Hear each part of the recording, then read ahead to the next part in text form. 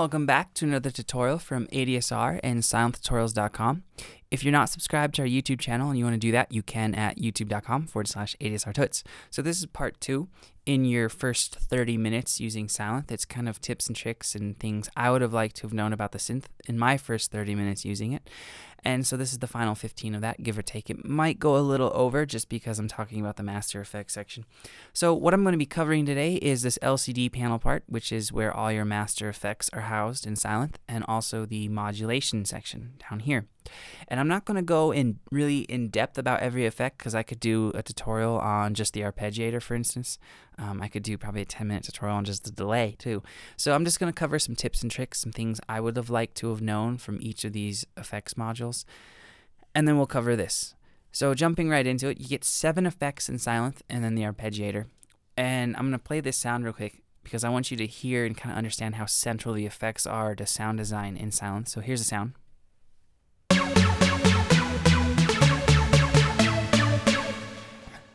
And if I mess up on the keys, my bad, but I'm playing it live. So if I turn these effects off, which is just phaser, EQ, delay, and reverb, the sound will actually get louder, so let me turn it down. But then you can hear how boring the sound is.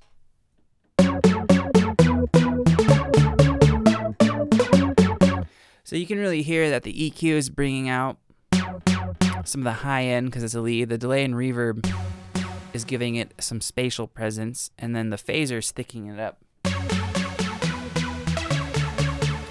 So jumping right into it, the first effect, well, not the first effect, but the first box is the arpeggiator, and you can turn all these on and off by just clicking the check mark.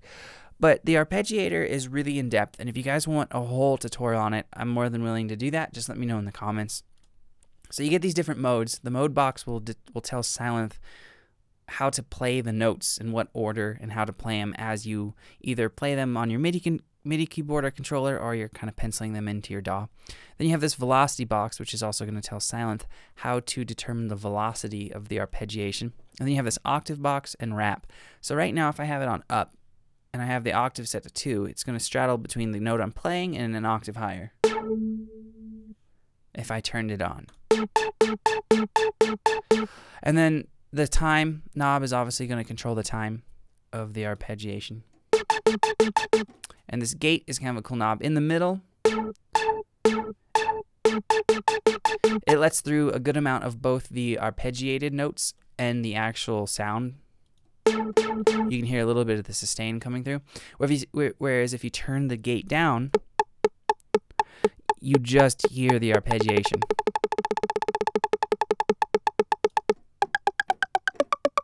So that's kind of cool for really if you want like a really plucky arp. You have this sequencer down here, and it has 2 pages. Each page has 8 steps, and you can copy and paste between the 2 pages, which is really smart to include that. So this is where you can actually kind of input patterns. So let's say I drag box 2 up to +3 and box 3 up to +7. And then just as a quick note, double clicking on any of these boxes will get the values back down to their default levels. And now if I hold down a key, it's not doing anything, even though I'm messing around with the values in the transposition box. To actually activate the sequencer, you have to change your mode to step. And then I usually use step. If I'm going to be doing things in the step sequencer, I'll turn the velocity to step as well, because then I can control the velocity of my transposed steps using these velocity values. So now if I play this note, you'll hear it played which is 0 represents the note that you're playing. Second arpeggiation steps going up 3 steps, and it's going up 7 steps. Now this wrap box is really, really useful, and I didn't know what it did for a little while using Sylenth. So let's say you have you just want to use that pattern over and over, 0 3 7 0. Well, what you do is you just turn the wrap up to 4, and what it will tell this sequencer to do is after 4 steps, it'll go back to the beginning. Let's say you wanted a 5-step, which would be a weird time signature, but let's just go with it. Let me turn this up to +12 so you can hear it. So you can kind of play around with that. Moving right along, the distortion module, you get 5 different distortion effects, and I'm not going to cover each one because that would kind of be a little tutorial in and of itself. But what I am going to talk about is the dry, wet, and the amount knob. So the amount knob if you just want to kind of have just warm up your sound, the amount is affecting the harshness of the distortion. So if you just want to kind of warm up your sound and make it a little bit thicker in the high end, having the amount at lower values will really help. And then at the dry wet, when it's all the way out, it's playing the distortion at basically 100%. It's not letting through any of the dry signal.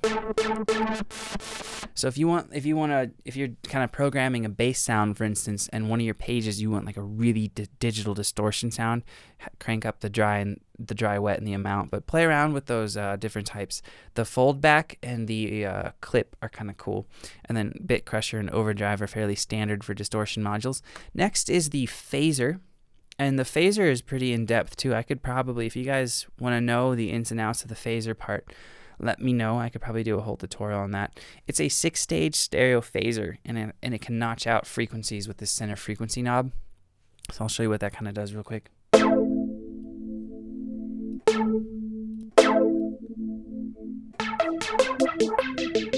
And of course you can turn up your LFO, gain, and rate to have it kind of go back and forth between the two. But the spread knob is really useful because the spread knob will actually spread out the distance between the notches in your center frequency, which is really cool for a phaser. And then you have this course, which is a fairly basic course, but it's still pretty cool for thickening up sounds. The main thing I want to talk about is this dual mode. I feel like it's one of those things that people just click on and they don't know what's happening. It basically multiplies the staging processes of the coursing by 2, so from single to dual. So I think each stage in the coursing mode in Sylenth has 2 delay lines and 2 LFOs.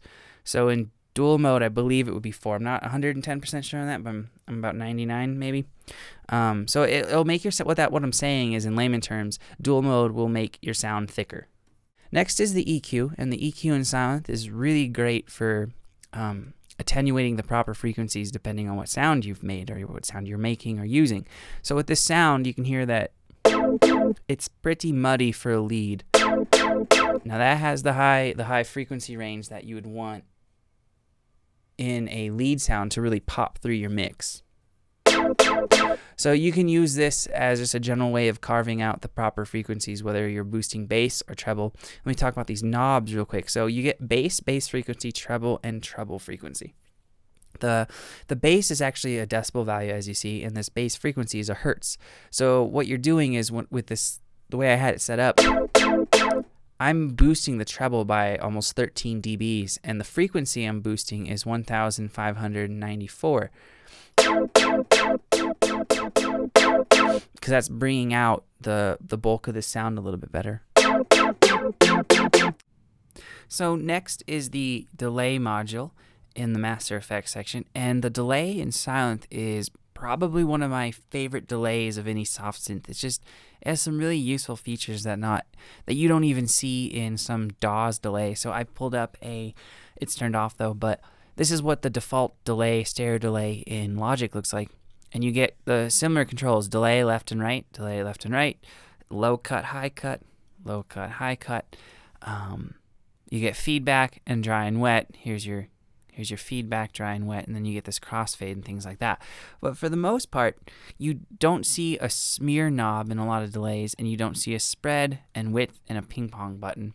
The ping pong is pretty cool because in ping pong mode, when you check that in, it's actually creating ping pong delays, which are delays that are bouncing back and forth between left and right in the left and right stereo field, which is really awesome and really makes lead sounds big.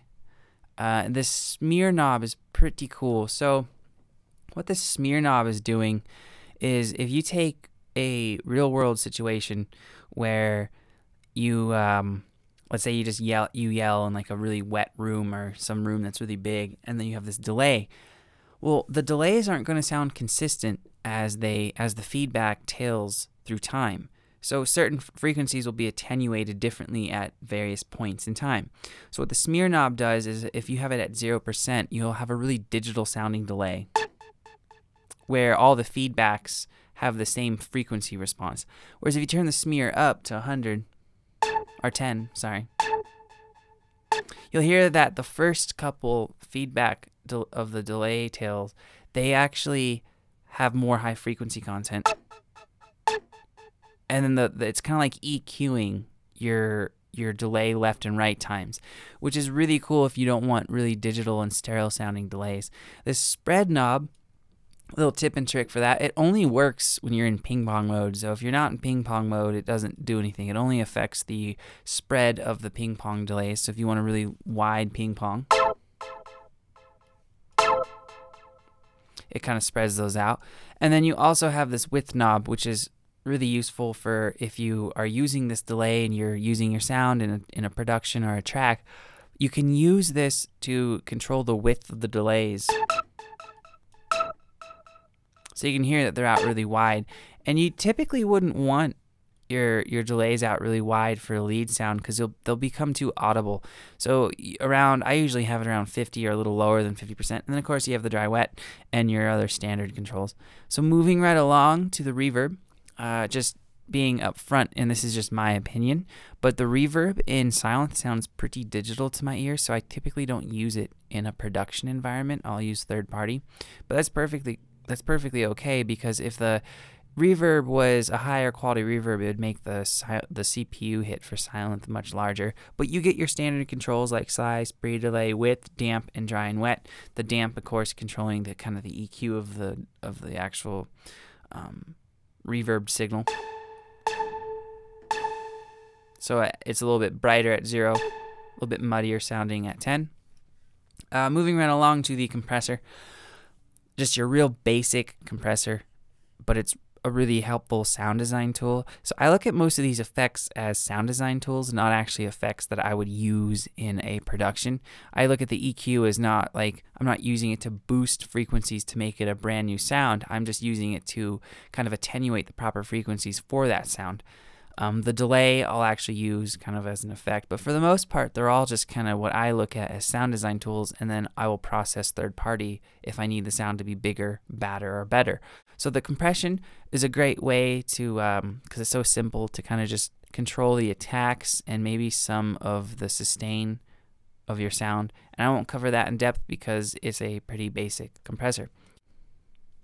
So now we're going to head down to this modulation section, which is where you can start to make your sounds really cool and unique in Sylenth.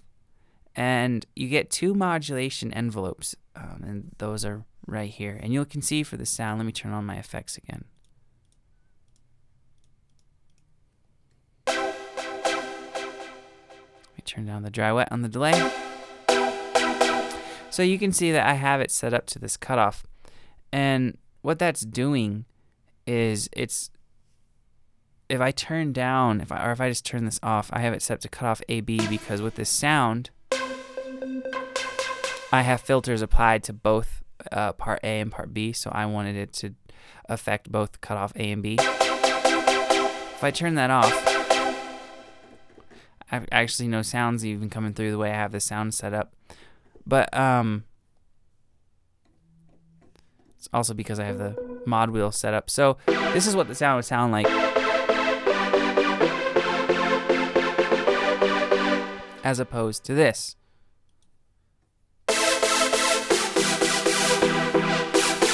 It's basically allowing me, if I set up, you have all these options to kind of destinations to modulate. But basically what I'm doing is I'm adding a standard ADSR envelope to the cutoff, which is really cool.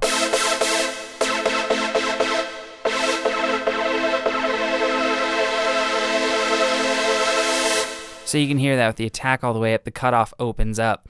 It's kind of like in Massive, for instance, taking a crosshair and modulating an envelope or things like that. You can achieve the same type of effects with it.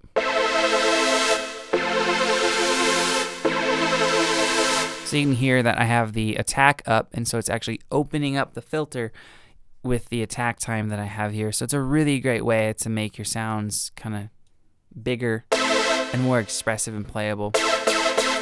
But I just wanted to show you that this is where you can start to play around and introduce some really cool and unique elements to your sound. Next, Sylenth has 2 low frequency oscillators, or LFOs, and that you have to apply them to a parameter. So let's just set it up to like cutoff AB.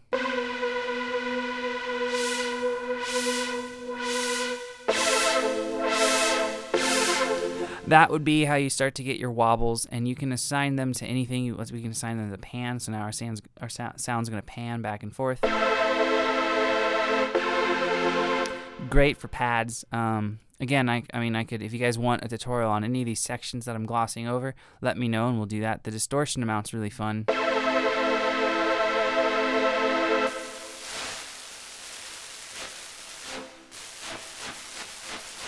Turn the dry wet down.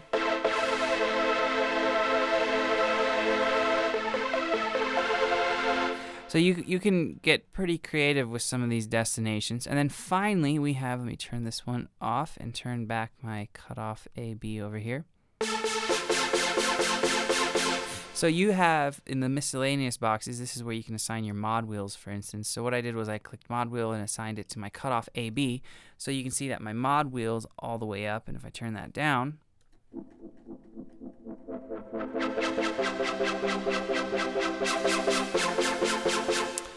you can assign that to a whole host of parameters. It's pretty much the same parameters throughout each of these modulation boxes. But that's basically it for your first 30 minutes in Sylenth, or what I would have loved to have known existed in Sylenth in my first 30 minutes. And I don't know if I talked about this in the last tutorial, so I'll just do it real quick. Here is your mono legato section. So turn that button on, you can't play chords, and then you have this portamento knob, which is glide. And you have this porta mode, slide or normal. So if you guys have any questions or comments, let me know. And if you haven't headed on over to Sylenth do that. There's a couple more tutorials and some new sound sets and things like that. And I'll be back next week with a new tutorial.